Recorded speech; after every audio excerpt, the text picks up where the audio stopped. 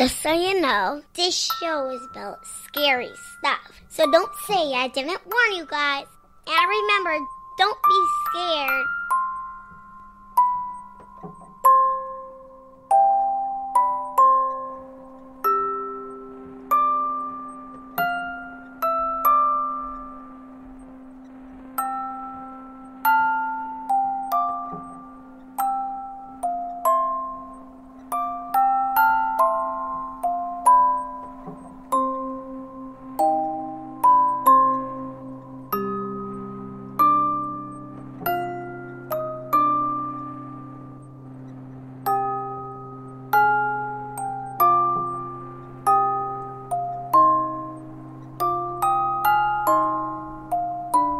Episode 56. Heat of the Moment. War Baby here with another episode of Murderous Minors. It's almost impossible to know what our kids are talking about when incessantly tapping on their phones without blatantly invading their privacy. It would shock us to know that some of our teens are engaged in toxic relationships, wrought with psychological manipulation, emotional abuse, and the threat or existence of physical violence.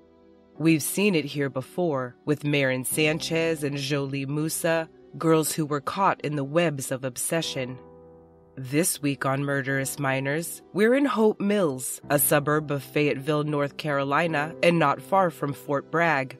This case was covered extensively by Jane Velez Mitchell on HLN, Dateline NBC in an episode with Dennis called The Creek, online on True Crime Daily, and on Hometown Homicide on the ID channel, each offering unique insight. All links are in the show notes and soon to be on murderousminors.com, which I'm hoping to have ready shortly. After leaving the area at age 5 and spending 10 years in South Carolina, 15-year-old Danielle "Danny" Locklear went to live with extended family in Hope Mills. Her mother was dealing with a divorce in Myrtle Beach, and Danny went to live at her grandparents' and aunt's home to focus the best she could on school and just being a kid. Danny had spent the summer of 2013 staying with her grandmother and step-grandpa at their farm. She worked at a church camp in nearby Autryville, about a half-hour away near the Cumberland County line. When it came time for Danny to begin her freshman year at Southview High School, she was excited to go to school with her new friends. Her extended family welcomed the opportunity to spend even more time baking and gardening with the bubbly girl they loved. Known for her green thumb, Danny Locklear was equally known for being a hard worker at her grandparents' property, selling watermelons in the summer, never afraid to get her hands in the dirt. In addition to those new friends, Danny had met a boy that summer when she was still 14. The day she met him had made such an impression on her that it was commemorated on Facebook as the best day of her life. The boy was 17-year-old Jamichael Malloy, who lived in Autryville, a boy whose family had long ties to Danny's. His mother would later mention in an interview that the two families are somehow related, though I couldn't confirm if or how. He was Danny's first serious boyfriend. The families grew closer and attended the same church who ran the summer camp where the teens met. Danny's family described Jamichael as introverted and quiet around them. What they saw was a polite boy with the makings of a proper young man. There was one instance at the summer camp where the teen got noticeably upset at a much younger boy, maybe 6 or 7 years old, and the story goes that he pulled a knife on him and church staff members had to separate them. But still, they just chalked his behavior up to a blowing off steam kind of thing. He was a senior at Cape Fear High School, where he was in the ROTC, ran track, and played on the varsity soccer team. Jamichael had aspirations of being a sniper and planned to join the Marine Corps following his graduation in June 2014. As the teens dated throughout the summer and fall of 2013, social media posts show how the relationship was playing out. Photos and posts depict a tale of growing love. The pair were always together, at church, school dances, and even a wedding. August 8, 2013 saw her post on Jamichael's Facebook wall saying, quote, "Truth is, you're the best boyfriend ever, and any girl should be so lucky to have someone so thoughtful, sweet, and strong. I'm so lucky you're mine." But Danny wasn't the only teen close to her boyfriend. Jamichael had a best friend, Dominic Tavon Locke, also an 18-year-old senior at Cape Fear High School, with whom he shared his ROTC life and Marine Corps dream. By December 2013, online posts seemed to hint that maybe Jamichael was having a difficult time splitting himself between these two important people in his life. Near Christmas, Danny changed her relationship status on Facebook to complicated and posted, quote, "I feel no love because some people are too busy with other friends to pay attention to their girlfriend. Christmas is supposed to be a happy time. I feel like poo." Like many couples of all ages, the pair had an on-again, off-again relationship. When they weren't doing well, family recalled that Danny would become quiet and subdued. But by Valentine's Day of 2014, the young lovers seemed back on track, with Danny posting a screenshot online of a sweet text her Valentine had sent her that morning. Danielle had begun spending time at nearby Rockfish Creek, set back in the woods just walking distance from her grandmother's home. The creek had become a secret hangout for high schoolers, and most of the adults who lived in the subdivision just in front of it didn't realize that it was even back there. Unbeknownst to her family, Danny ditched school on Tuesday, March 11, 2014, and spent the day at Rockfish Creek with a handful of other kids. With her aunt and grandmother in Atlanta for a doctor's appointment, Danny was left in the care of her step-grandfather. Around 9:45 p.m., her grandpa said that she had asked if she could return a book to her friend's house down the street.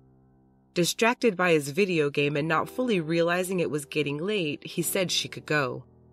After an hour or so, he realized that Danny had not returned and got on the phone to try and contact her. He received no answer and headed to the friend's home, half hoping, half assuming that the teen had simply lost track of time. Upon arrival, he learned that not only had Danny not stopped by, her friend didn't even know to expect her, and they'd been texting all evening.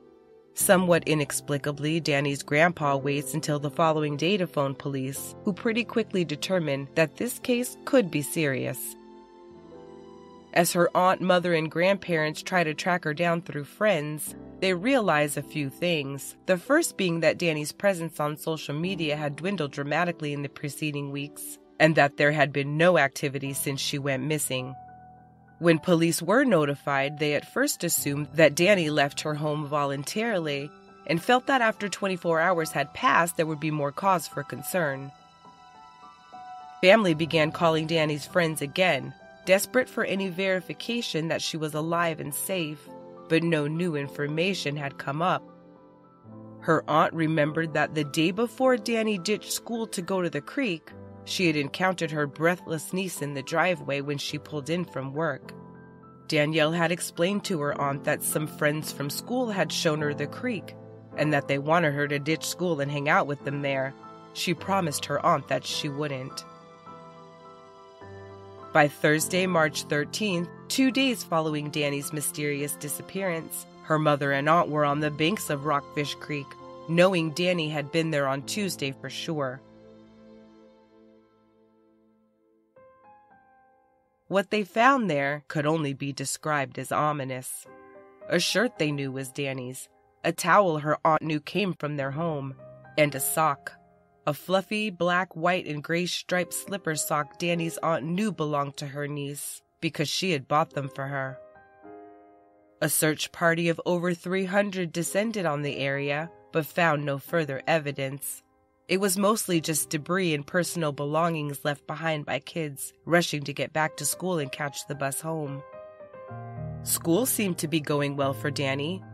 She was in the ROTC at her school too and did well academically. Friends recalled her infectious laugh and memorable personality.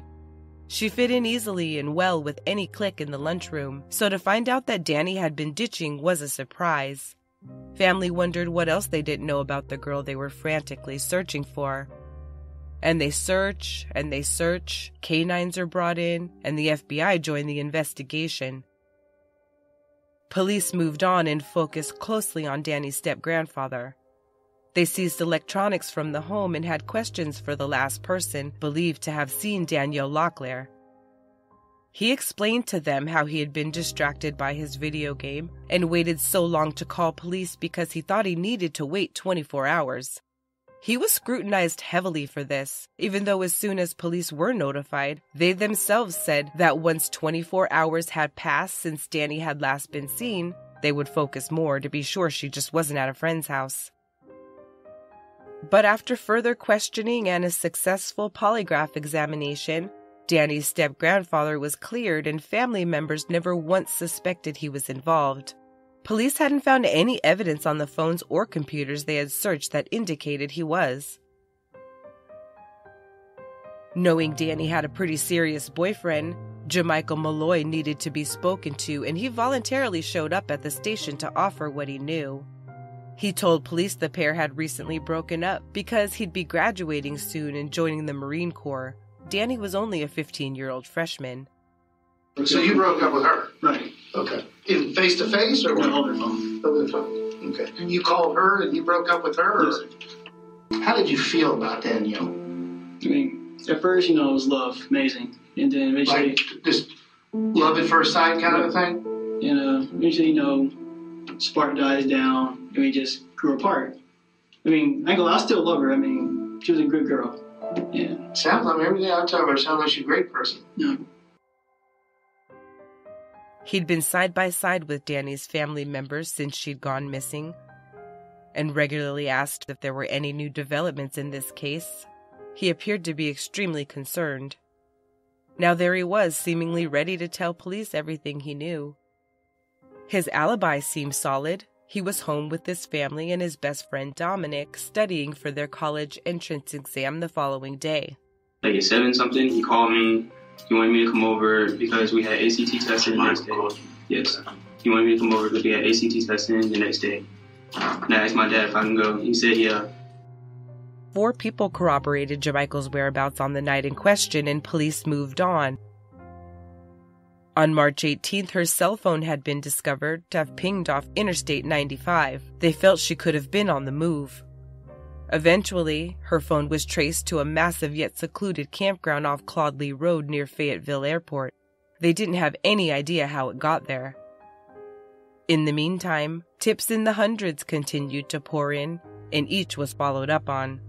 Hope was beginning to be lost that Danny would come home alive. Murderous Minors is brought to you by Audible, the leading provider of spoken word entertainment and audiobooks. What is Audible? It's the gift of free time. Listen while cleaning, walking, running, driving, shopping. Honestly, I even listen in my sleep. It takes multitasking to a whole new level and makes it enjoyable and even educational. It's the gift of excitement, as every month, members get 1 credit to pick any title, plus 2 Audible originals from a monthly selection and access to daily news digests from the New York Times, the Wall Street Journal, and the Washington Post, as well as guided meditation programs. There's podcasts and theatrical performances and A-list comedy too, and the day my credit drops is one of my favorite days of the month. Audible even makes me a better parent. I just listened along with my daughter's high school English class as they enjoyed The Great Gatsby, narrated by Jake Gyllenhaal. It gave us the opportunity to appreciate great literature together, an experience we just fell into because of Audible. The Outpost by Jake Tapper and Dr. Sleep by Stephen King are my day and night titles for now. Both books are massive, so being able to download and listen across devices without interruption just streamlines the experience even more. The Audible app is free to download, and you can keep your credits for up to a year. If you've yet to try Audible for yourself, check out audible.com/warbaby to get started with a free trial. That's audible.com/warbaby and get ready to put your headphones on. Murderous Minors is brought to you by Away. They started with the perfect suitcase, crafted with features that make travel more seamless. Now they offer a range of essentials that solve real travel problems, so all you have to think about is where you're headed next. Everyone likes